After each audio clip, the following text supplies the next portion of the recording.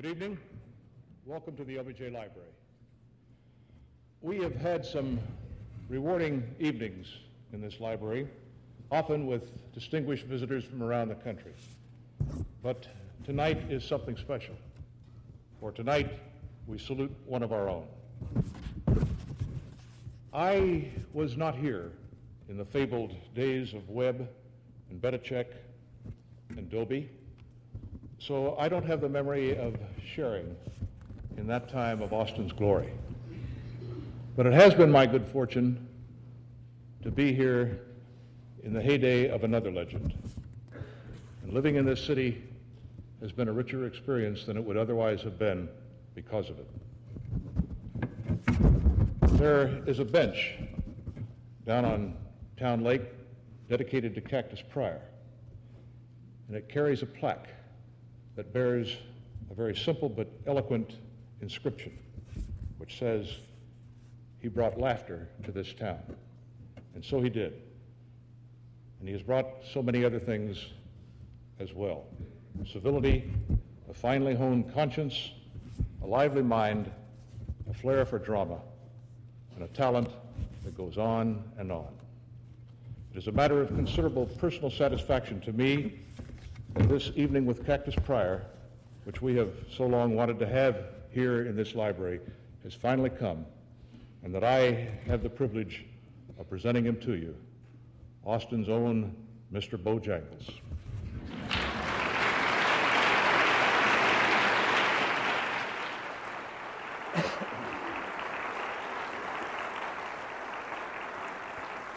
Thank you. Thank you. Thank you, Harry. Columnist Liz Smith says Harry Middleton is the sexiest man in Austin, Texas. Columnist Liz Smith never met Willie Kosurik.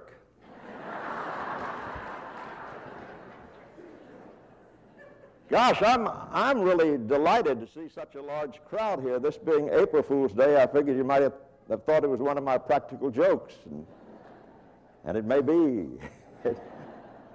Listen, this is going to be a little different than the programs we usually have. And first of all, there's going to be not a thing profound, but it's going to be very casual, and we're going to have a good time. So let's get to know each other. So when I say three, please turn around and shake hands with the person behind you. 1, 2, 3.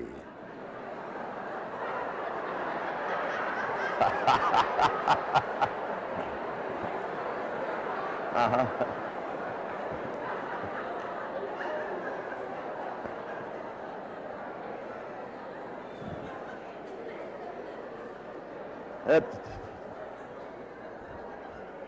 It only works on the last row, does it? Well, we're going to kind of have Texas hash this evening. We're going to tell a lot of stories. I'm going to do a commercial. I can't go 10 minutes without a commercial. Mrs. Johnson established that in our relationship very early. And I forewarn you, I'm going to sing a song. I forewarn you, I'm going to read an original poem. I don't know why I warn you, we're going to lock the doors anyway. And then we're going to have some moving pictures.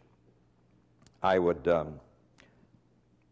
like to tell you that it's always a pleasure to have Mrs. Johnson in my audience. You are my favorite audience, Mrs. Johnson, because first of all, you laugh so well, even when it's nervous laughter when I'm telling a political story.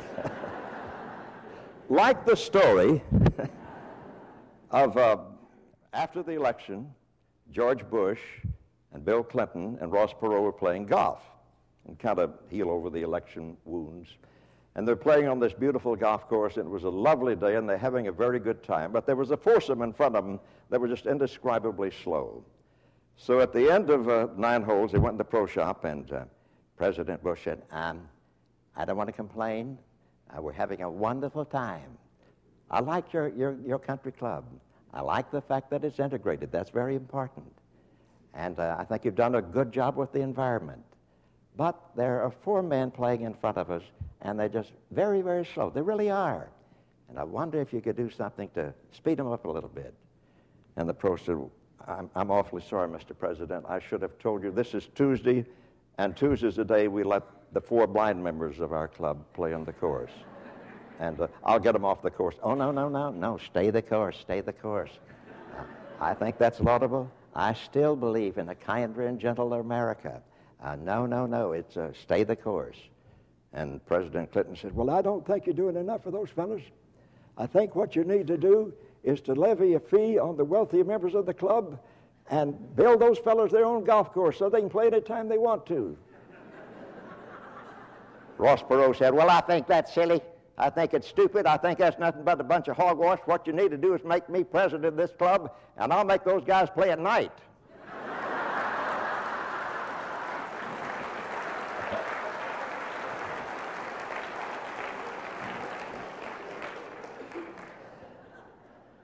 As I said, I love having Mrs. Johnson in my audience. She's been part of my audience ever since the mid-40s. She and Lucy, well, Lucy came a little later. But I've always appreciated the fact that she has allowed me to entertain. And Mrs. Johnson, Carrie, if you'd come up and give me a little hand on the piano. My daughter, Carrie. I would like to sing a song, one of your favorite songs, but I've changed the lyrics just a little bit, if you don't mind.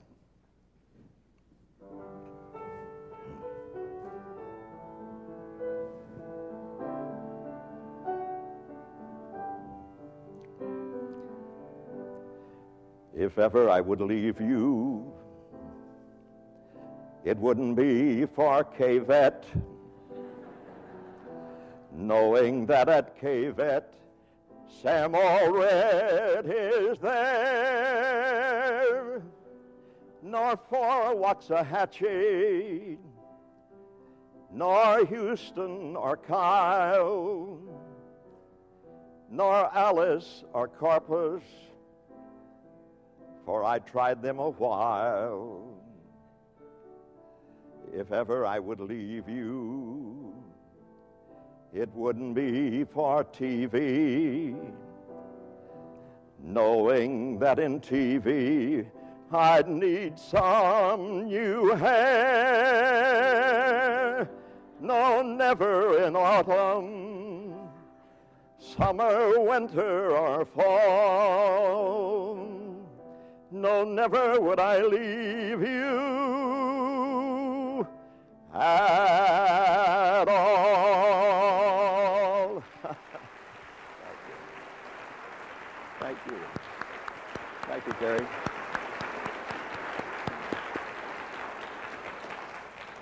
No, as a matter of fact, next year I will celebrate the 50th anniversary of coming to work with this lady. And back in the 40s, when the Johnson family would have parties up at the ranch, they were kind enough to invite me to come up and bring some entertainment. And usually the guest list was made mostly of the Weinheimers and Bergs, and they were pretty hard to avoid in the Stonewall area, and you wouldn't want to anyway.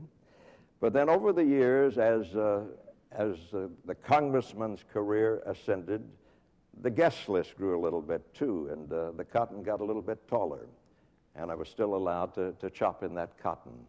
And it was some wonderful, wonderful times. I'll never forget the time I got a call from Liz Carpenter. And she said, the vice president is giving a party and a barbecue for the president of Pakistan. And we want you to come up and emcee the barbecue, and let's get some appropriate entertainment for the occasion. Well, the first thing I did was to go to the library and look up Pakistan to see what it was. And learned that it was a country. And we decided, since it was going to be a barbecue, that it would probably call for some Western-type entertainment. So we called Nashville and asked Eddie Arnold if he would come and entertain. Well, he was just delighted, thrilled at the prospect of being able to come to the LBJ Ranch and entertain. Matter of fact, he came down 2 days early for the occasion, wrote a song especially for it, and was really enthused about it. Well, it was a wonderful, wonderful setting as usual. The Pertinalis flowing gracefully by, and the huge oak trees, and Walter Jeton with his little chuck wagon there roasting an ox, and the barbecued ribs filling the air with their pungent odor, and sourdough biscuits. And we had bales of hay set all over the place, and the cowboys and the the people from Pakistan, the women in the beautiful saris, was just a wonderful contrast as usual. And the program called for the barbecue, and then I would come up and make my opening remarks and introduce Eddie Arnold, who would sing his songs, and then I would introduce the vice president, who would make his remarks, welcome Ayub Khan of Pakistan, and he would come up, and that would basically be the program. Problem is, we forgot to tell the vice president what the program was. So halfway through the meal, he came to me and says, introduce me, Cactus. I said, it's not time to introduce you. He says, introduce me. I said, I'd love to introduce you.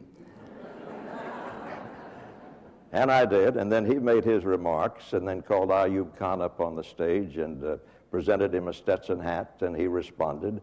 And then they got in the golf course and headed off with about half the press corps and half the audience following him. And I introduced Eddie Arnold, who sang to the back of about 400 department heads. I saw Eddie Arnold in the Las Vegas airport a few years ago, and he said, I'm still voting Republican.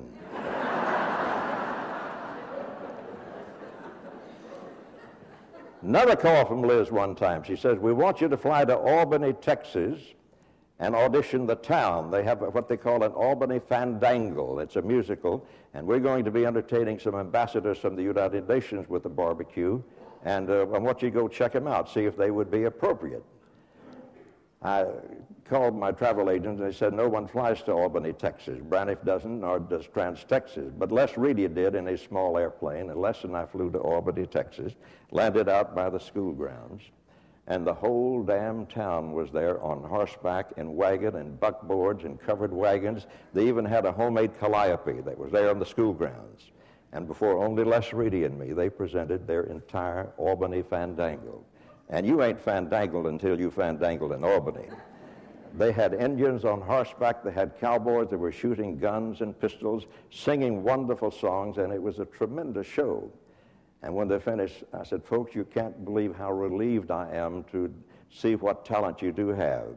Because with all of you mounted and armed, I wouldn't have the guts to tell you can't come to the LBJ Ranch.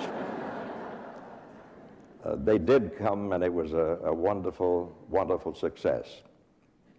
Another call from Liz Carpenter. Whenever Liz called, I always knew something was up, that there was going to be a lot of work, and also it was going to be a lot of fun, and it's still that way. And I'm still happy whenever she calls. This time, she said, we're going to give another barbecue for another head of state. We want some appropriate entertainment. And it's going to be in just a few days. So we thought about what entertainment we might have and decided that it would be a good idea to get Captain Billy McElroy, who taught the Texas Rangers how to shoot, to put on an exhibition of his expert Western marksmanship. And he does do incredible things with the gun. And the day before the barbecue, we were down by the Pedernales under the big oak trees preparing. The Secret Service, of course, with justification, were concerned that there might be an accident, so we were crossing every T and dotting every I as far as safety was concerned. And about that time, we heard the honking of a horn, and looked up, and there was a pickup roaring down to us. And the driver was frantically honking the horn, had his head out the window, shouting words that we couldn't hear. When he got close enough, we recognized the driver as Dale Malachek, the foreman of the LBJ Ranch. And then we heard the words. He said, the president has been shot in Dallas. The president has been shot in Dallas. Well, we all rushed up to the ranch house and went into the kitchen, where a little TV set still sits on top of the refrigerator. And the familiar face and voice of Walter Cronkite was reporting the dastardly deeds of that day. We learned the results before the nation did, because one of the Secret Service men came into the kitchen from the communication shack behind the house and said, you're now standing in the house of the President of the United States. Well, we all stood there stunned with the rest of the world. Finally, Mary Davis, who was a Johnson cook, took a hot pad and opened the oven door and pulled out 2 pecan pies. She said, these were to have been for the president. What do I do with them now? And Bess Abel, who went on to become social secretary of the White House, well, wrap them in aluminum foil, and we'll take them to Washington with us. I had been scribbling my opening remarks for the following day during the morning, and I suddenly realized that I had those notes still in my hand, and they were all crumpled up. I unfolded them.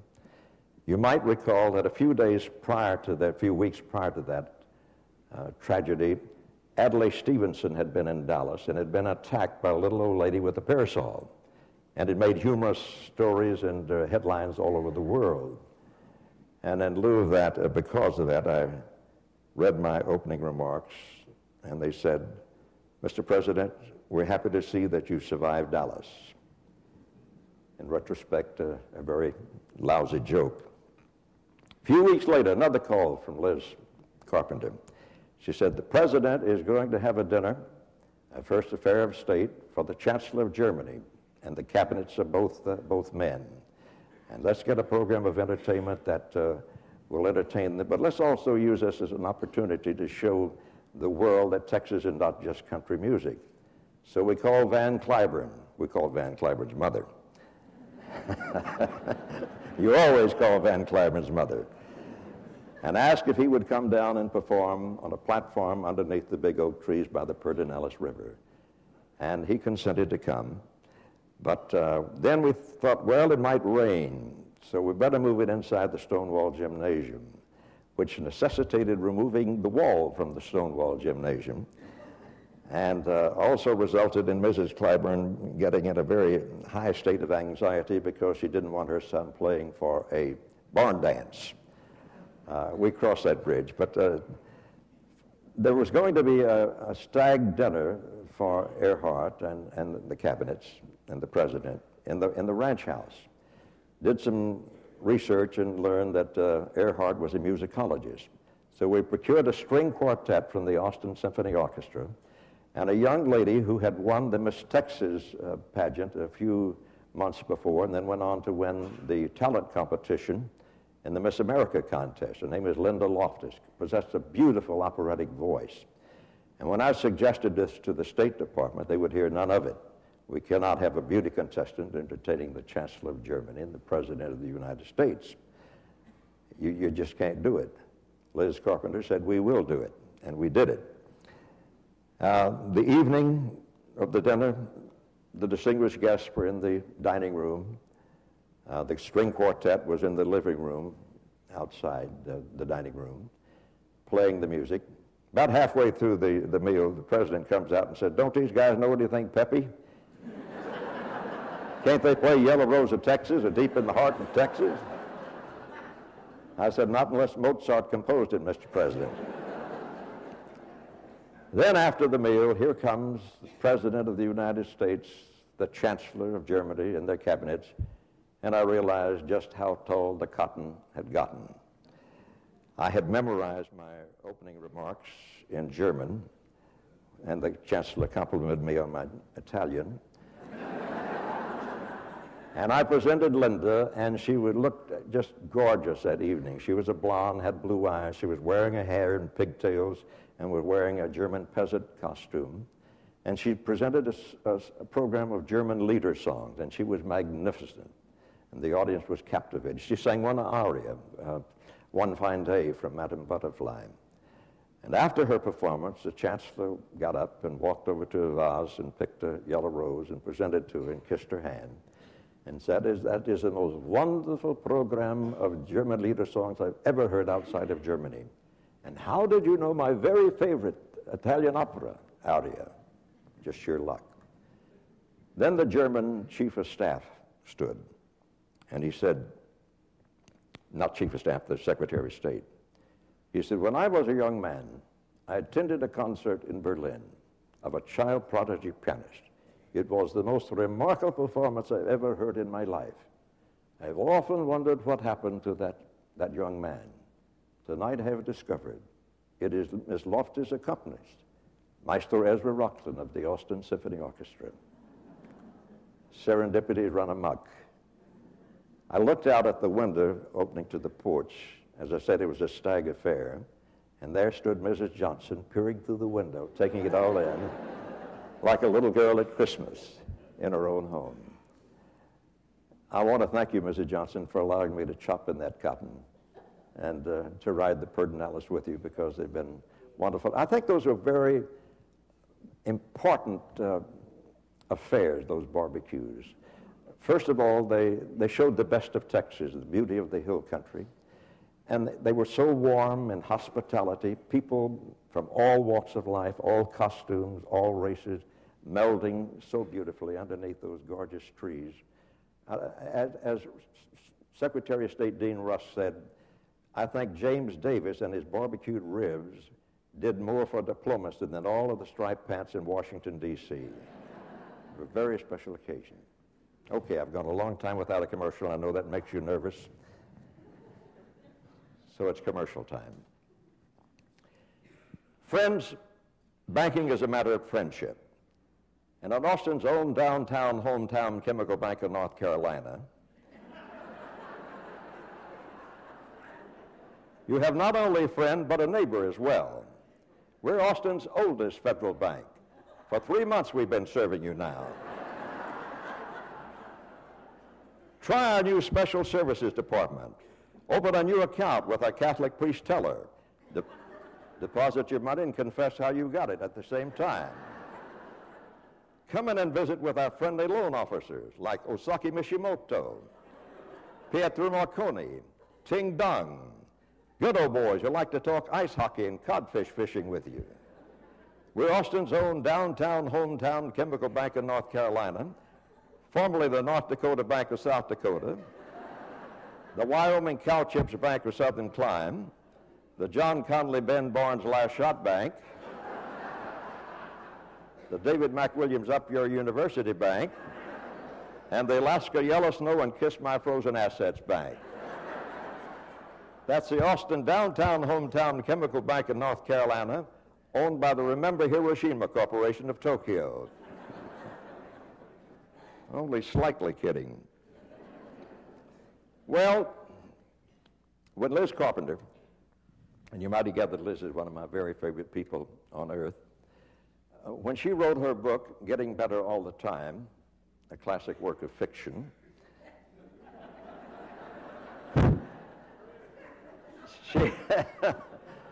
she organized the Getting Better All the Time Singers, Unified Denial.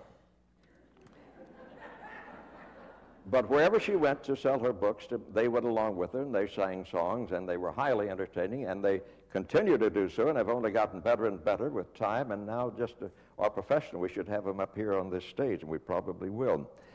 But we'd get together once a month, and still do, whenever the moon is full, to howl at the moon. Sad when you get an age when a full moon only makes you want to howl. But everyone is required to participate at these gatherings, and you either read a poem about the moon, or sing a song about the moon, or tell a story about the moon. And one year I wrote a poem about the moon, and Mrs. Johnson was kind enough to say that she liked it, and I thought I would share it with you again tonight. So we have a little class in the program. And it goes like this. I see the moon sees me. God bless the moon. God bless me. From childhood to nohood, you share your shine with us. My granddaughter's first words were about you at Port Aransas, when you came floating out of the Gulf from behind the North Jetties, peeking out first like a giant ball head, and then rising, a perfect orange balloon, up to where the lights turn white. And Allison said her first sentence ever, I see the moon. How sweet a moon. How soft a moon to inspire a child's first words, their first drawings, their first wonderment and questioning. Where does it come from? Where does it go when it goes away? How does it grow? Why does it get smaller? What is it made of? Can I go there? Can I see it? Is it further than downtown? How does it stay up? Children love you. You must be a good moon. And yet, damn you, moon. You damn moon. You bomber's moon. You moon of war.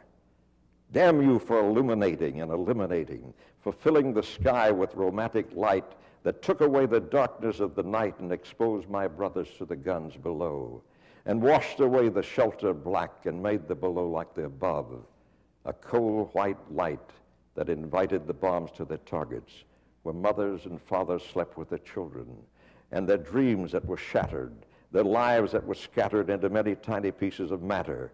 Damn you, moon, you damn bomber's moon, you hypocritical, apocalyptical, romantical, mythical, faithless moon of war. Damn you for allowing your soft light to turn the night into hell. Damn you for allowing the murmur of lovers by the lakes, the song sung to your beauty, the haunting calls of night birds, the mating croak of frogs and insects. Damn you, croon moon, spoon moon, for turning June moon to December moon, for drowning the hum of night creatures with the deadly hum of bombers' engines, that monotonous melody, the same sustained notes at first so pianissimo, like a gentle breeze that quietly moves the leaves and tenderly ripples the water, but then swells and rises and crashes into a crescendo of screams that descend like bats of hell down your beams, Valkyries. And then the timpani, the horrible timpani, the echoing timpani, the crashing, bashing, mashing, smashing timpani, the lethal fortissimo. Damn your symphony, you bomber's moon. And then, fickle ball of light, how sweetly you illuminate the soft white of thighs and breast in the darkness of the night. How lovingly you cover the scars of day with a benevolent coat of dimming light. The water that roared and crashed, now so still, so soft, so serene, calmed by your magical strands of yellow, lying like a blanket of woman's hair on the breast of a lover. How happily you light the path for the horses and shoot your lights off the jingling sleigh bells. How safe you make the way. How kindly, how friendly, how caring you replace the day. You move us up, you moving moon. Move us to move upward to you. Move the water up to us. Move the crazes in our minds out. Move our body tides to ebb and flow. Move our voices to sing and shout and scream and dream and howl and yowl and come together to worship you and to mutter into our pillows, our lonely pillows late at night and life, even as long before. I see the moon. The moon sees me. God bless the moon. God bless me. Thank you. Thank you. Thank you. Now we're going to have the moving pictures. I thought you might be interested in seeing some highlights from one of the headliners' roasts, and also for a roasting of Robert Strauss that Governor Ann and I did in Washington, D.C. I say that. Actually, I needed an excuse to leave and change into costume for the next bit. So without further ado, roll the motion picture. Sorry, we don't have any popcorn.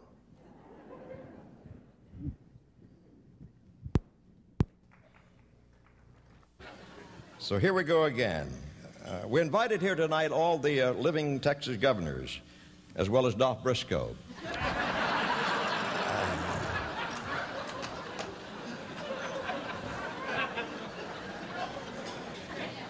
Governor White pleaded a very important conflict. This is a night that Dr. Ruth is lecturing on middle-age crisis on television.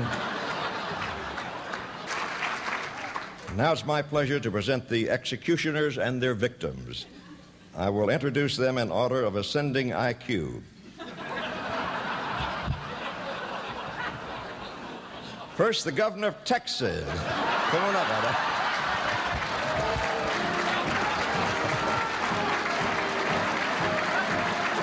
Right over there, Governor. Which side do you want me on?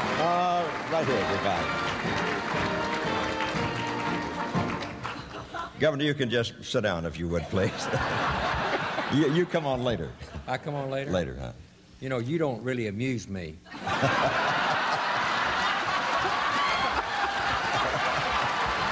No, Governor.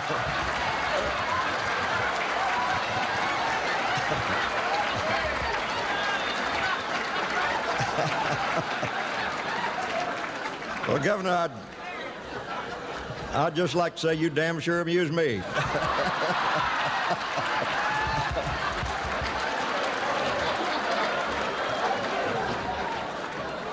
No, I'm really fond of this man. You'd have to go all the way to Arizona to find a governor.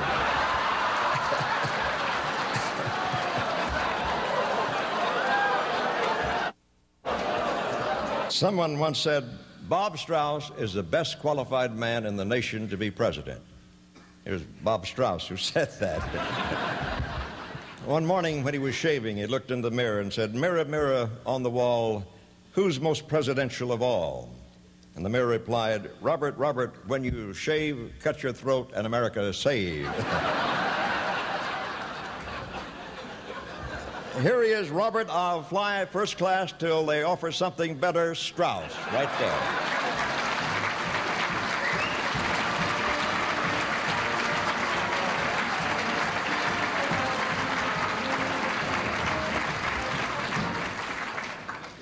We were anxious to get the Secretary of the Treasury, James Baker, here before the next grand jury convenes in Washington. Ladies and gentlemen, the Secretary of the Treasury, James Baker.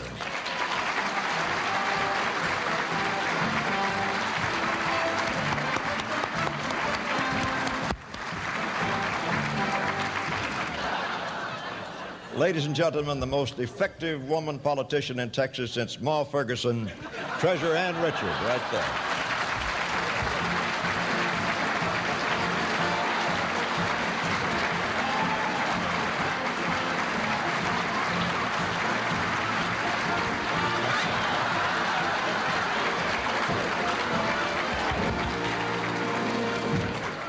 Let us bring you up to date by reviewing the news headline stories and the headline makers of the year just past.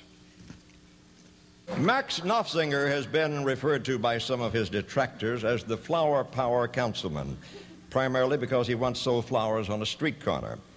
Councilman Knopfzinger, I'm sure this derogatory portrayal of you must be painful. Would you please describe for us your real political philosophy? Water, sunshine, and air all work together to create life.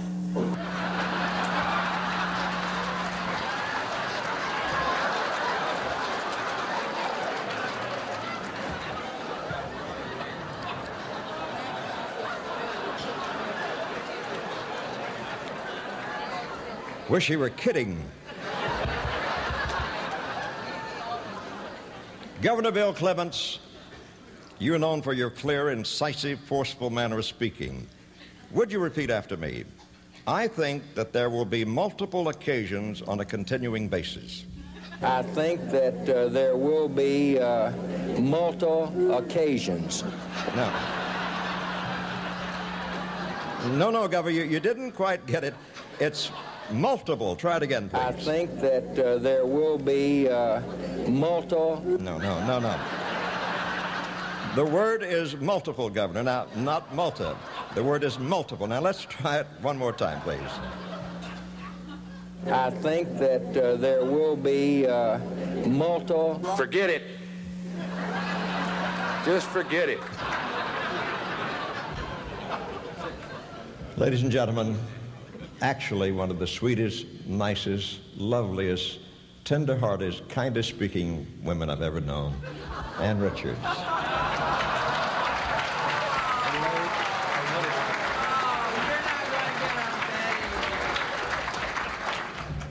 He's not going to get off easy. Well, as Henry VIII said to one of his wives, this won't take long.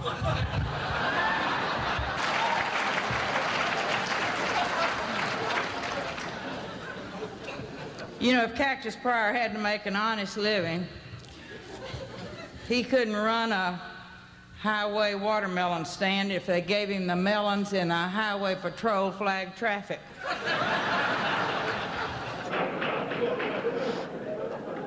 We have a very special surprise guest with us this evening. And in deference, I'm going to give him a straight introduction.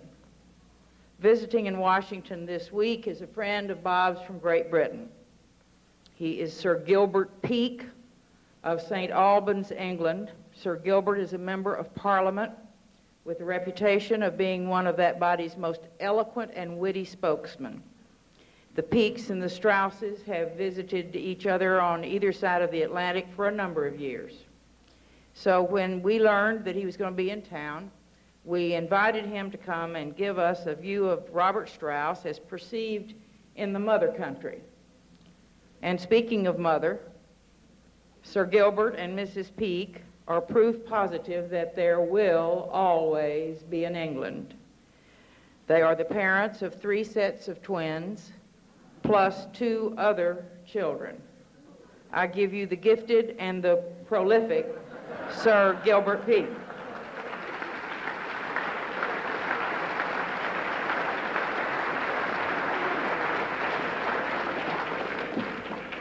Madam Treasurer, you are a tribute to the weaker sex. I really hadn't expected you to divulge my family status, but since you have, now you know why I travel. My wife won't allow me to come home.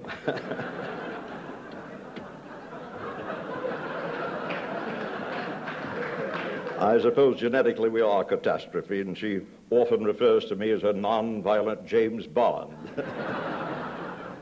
Someone once said 3 sets of twins. My God, you must have had twins every time. I should know there were just hundreds of times when we didn't have anything at all. We revere the warm friendship that exists between our 2 countries as personified by Prime Minister Thatcher and President Reagan. As a matter of fact, we refer to Prime Minister Thatcher as a thinking Ronald Reagan.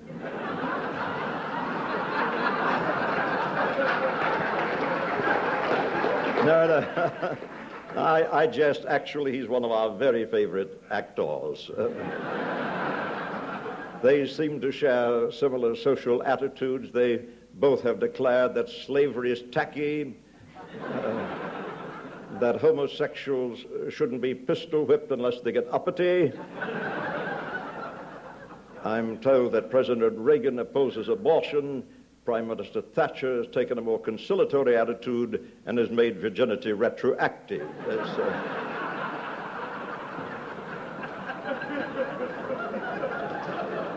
To which I'm sure Senator Hart would say, "Here, here."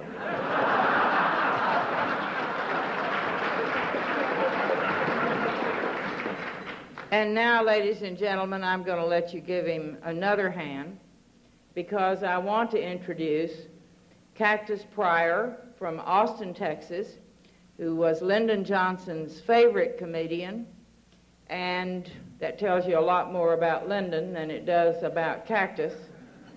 Would you welcome back to the microphone Cactus Pryor?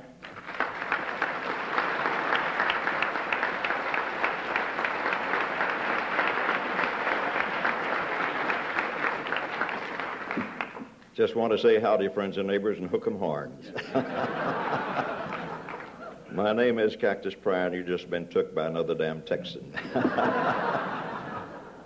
I would like to say, however, I had some very interesting conversations as I was introduced around at the cocktail party as Sir Gilbert Peake. I would like to thank Mr. Bill Crotty from Florida for telling me about the Alamo.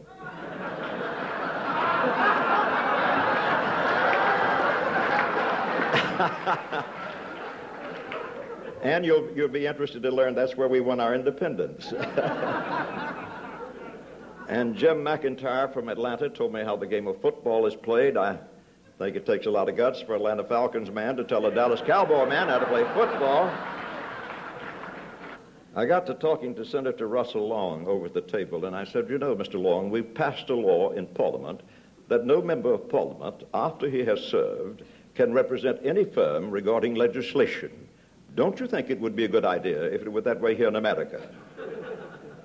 I don't know his politics, but he ain't no socialist, friends.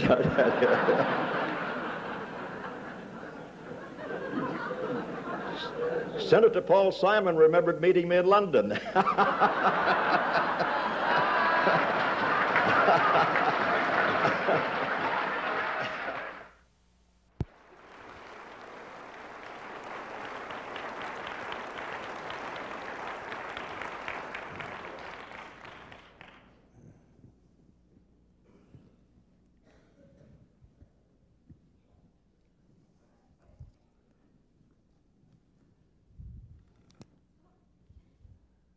My name's J. Frank Dobie. I was born in the middle of 7,000 acres of Live Oak County in brush country in a 3-room rock house. Always had a sort of a wonderful ambivalence in my life. I was torn between the world of cattle and the world of books, so I compromised. I wrote books about the world of cattle. I was also a professor at the University of Texas here. My home was right down there on Waller Creek. And I taught at Cambridge during the war. I suppose I had the reputation of being a maverick. I was always nipping at the pompous butts of the academicians and the politicians. Like when they erected that high university tower building over there, I said I couldn't understand the regent's preoccupation with up when we got so much out in Texas. Told me I ought to lay it on its side and let it run along Guadalupe Street. Put a veranda on it. I'll tell you one thing, if the height of that building had been determined by the IQ of the regents that built it, it'd have to be an underground structure. And they were always railing at me to get my Ph.D. Professor Dobie, you need to get your Ph.D. Get your Ph.D. Hell, I'd rather have V.D. than a Ph.D. At least you can cure V.D. Writing a Ph.D. thesis is simply an exercise in transferring dry bones from one graveyard to another. They're taking the universal out of the universities. They're becoming myopic in the view.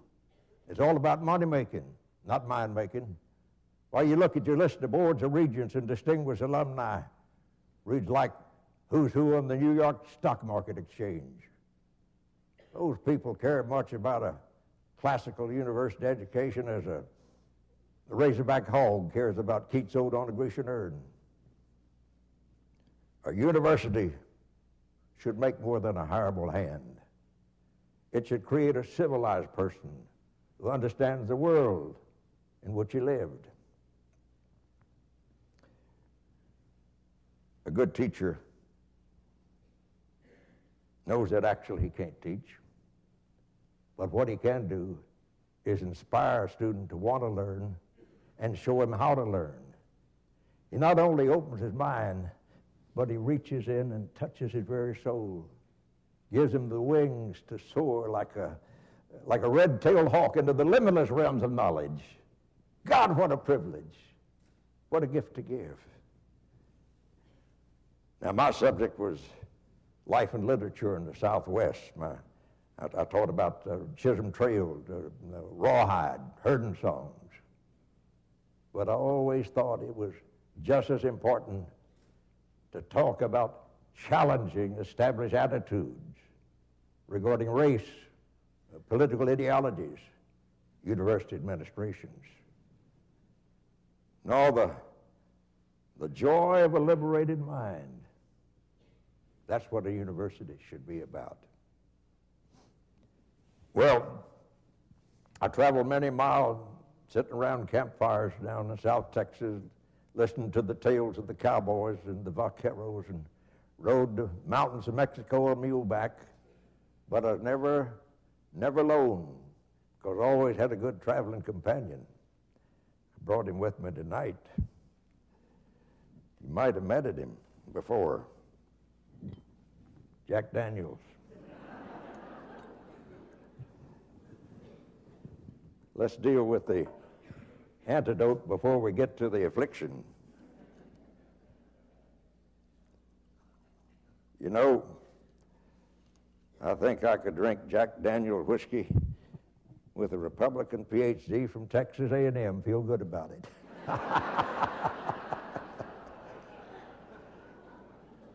Well, as old John Lomax used to say, here's to you and toward you. Hadn't seen you, wouldn't knowed you. Here's hope you live always, and I never die. I like old Senator Tom Connolly's toast, too. He used to say, I stood by mighty Niagara Falls and been baptized by the awesome plume of that magnificent cascade. Stood on the shores of California and watched the mighty Pacific come softly ashore and kiss the sandy beaches like a gentle lover. Stood on the rock-bound coast of Maine and seen the storm-tossed Atlantic unload its cargo of foam and spume, transported all the way from the English Channel. I've seen water never form, but as a drink, damn sorry substitute for a shot of Jack Daniel's whiskey.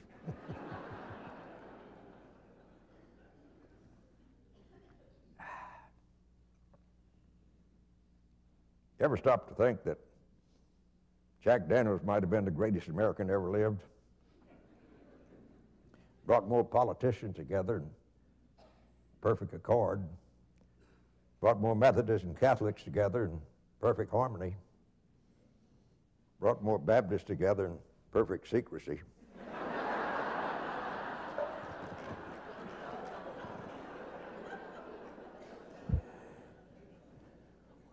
Well, as I said, I taught about Chisholm Trail, the true West, not the West told by that damn Dennis Zane Gray, about as authentic as a bowl of vegetarian chili. Real West was hard. I suppose probably never told better than a song about Little Joe the Wrangler. Sing me the opening verse of it, Liz.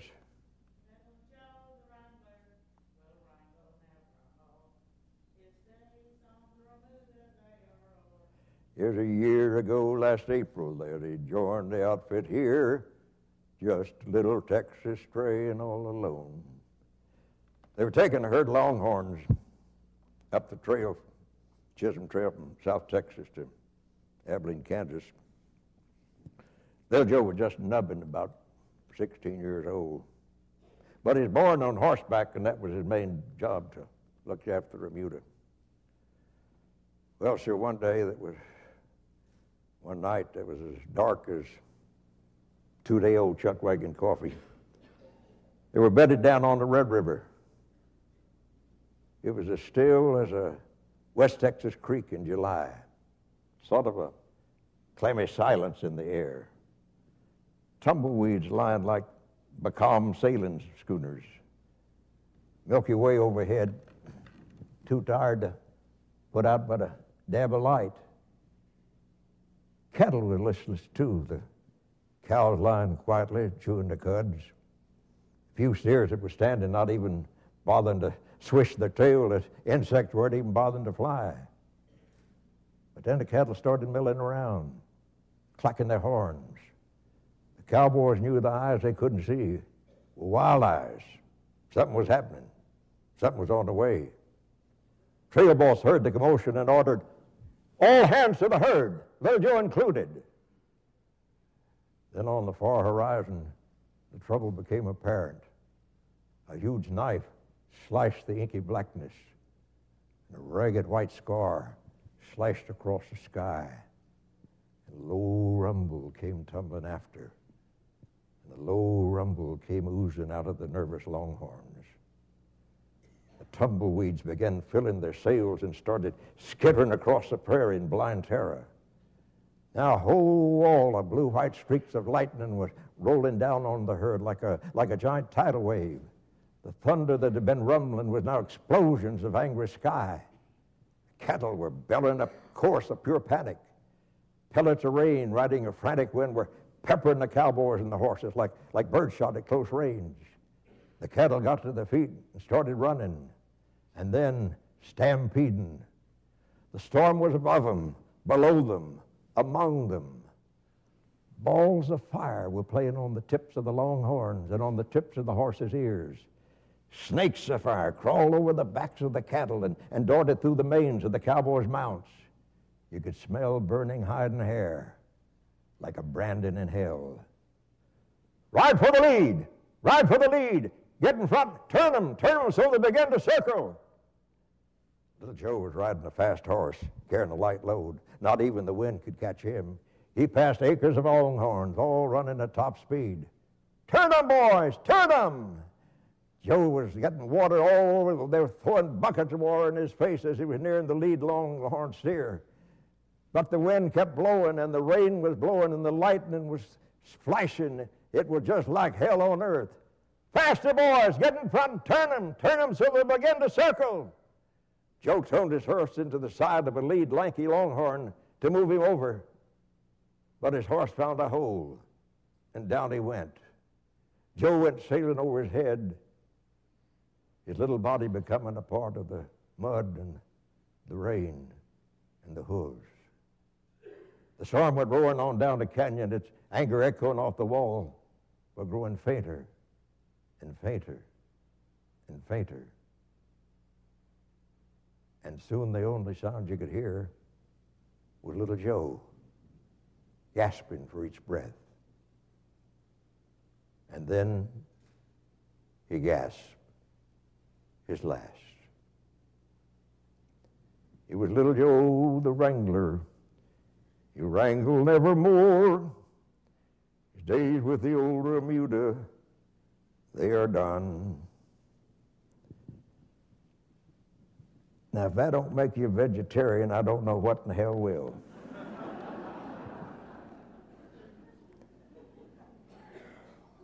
Well, I'm proud to be here. One of the proudest moments of my life was when Lyndon Johnson gave me the Medal of Freedom in Washington, D.C. And I remind you that the courage to be free has to be recaptured by every succeeding generation. I'm in a freer pasture now with my wild Mustangs.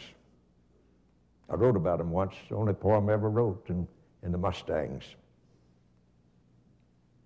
I see them running, running, running, from the Spanish caballeros to be free, from the Mustangers' ropes and rifles to stay free, or seas of pristine grass, like fire dancers on the mountain, like lightning playing against the unapproachable horizon. I see them standing, standing, standing, sentinels of alertness of eye and nostril, each toss of a main neck a Grecian grace, each high snort bugling out the pride of the free. I see them vanishing, vanishing, vanished. The seas of grass shriveled into pins of barbed wire property, the wind brinkers and the wind racers bred into property also. But wind still blows free, and grass still grows green. And the core of that something that men live on believing is always freedom. So sometimes yet in the reality of silence and solitude, a few people unhampered a while by things, the Mustang walks out at dawn, stands tall, and then sweeps away, wild with sheer life, and free, free, free, free of all confines of time and flesh.